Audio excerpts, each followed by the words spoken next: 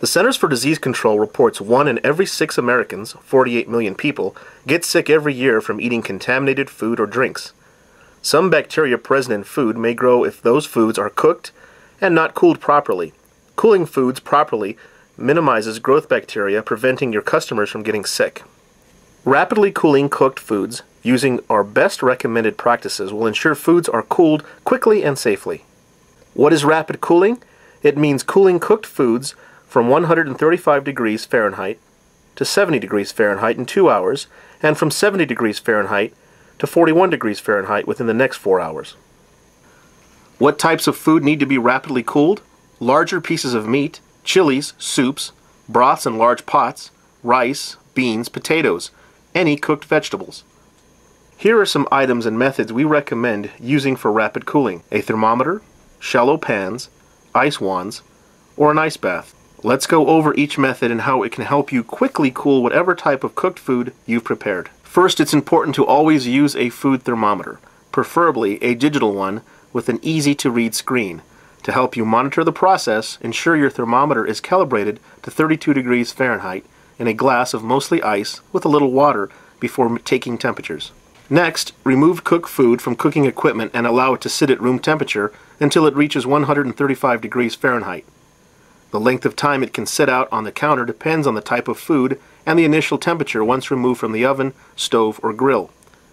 Make sure that when you take the food temperature, you place the thermometer in the warmest and/or thickest part of the food product.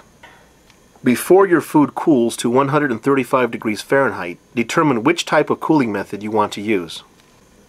With large pieces of meat, slice it into smaller pieces and place it in a shallow pan or tray before placing the pan in the walk-in cooler.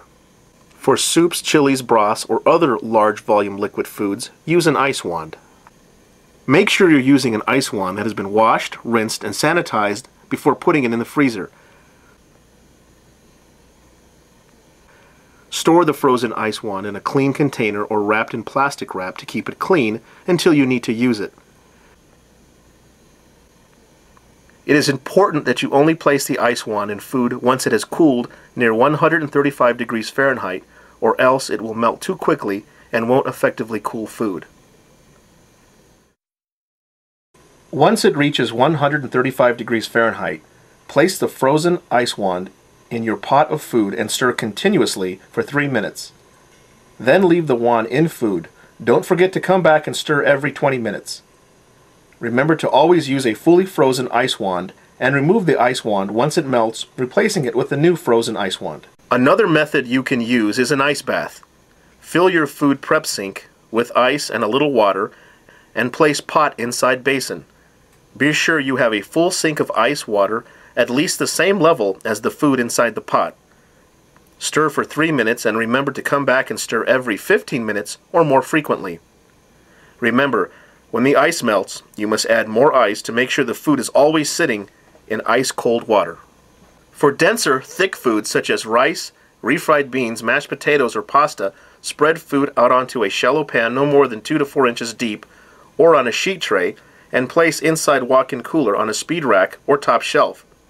Do not place hot foods directly beneath cold foods to prevent accidental warming of surrounding foods. Another option for foods like pasta or cooked diced potatoes is to place them under cold running water.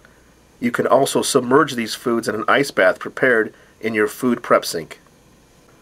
Be sure you always leave foods fully or mostly uncovered and single layered until they have completely cooled to 41 degrees Fahrenheit.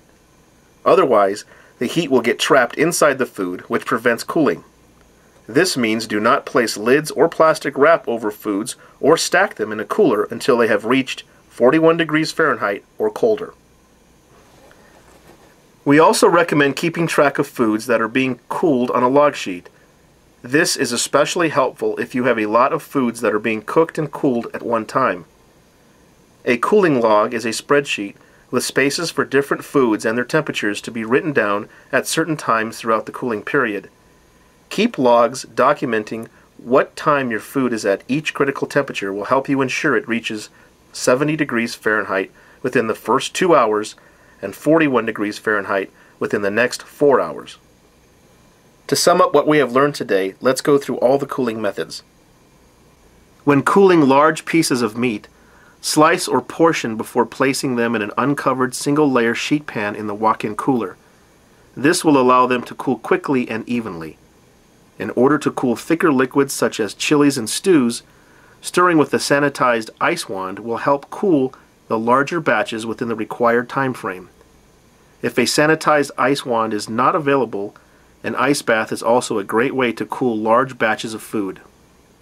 Remember that once placed in an ice bath, you must still stir the food product to make sure the middle is cooling properly.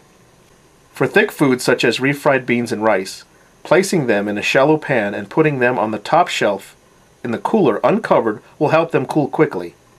For cooked starches such as pasta or potatoes, placing them under cold running water for a while will help them cool off quickly. You can also submerge these foods in an ice bath. When cooling any type of food, it is best to leave them uncovered in the walk-in cooler until the internal temperature of the food reaches 41 degrees Fahrenheit. This can be checked and monitored with your cooling logs. Please contact your local health department for additional information and training.